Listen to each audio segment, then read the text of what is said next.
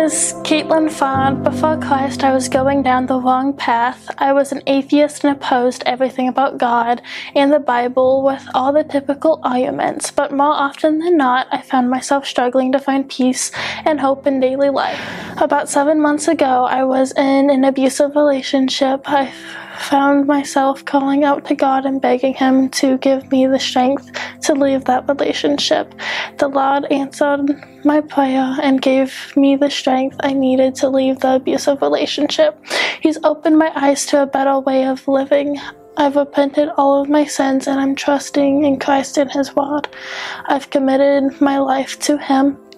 Since trusting Christ, I've been able to find peace and hope in this world. I don't worry as much about earthly things, and I'm learning to put everything in His hands to heal and guide me.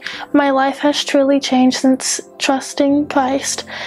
I want to thank Paul and Sarah Jeffries for everything they have done for me. I'm here today to confess Jesus Christ as my Lord and Savior.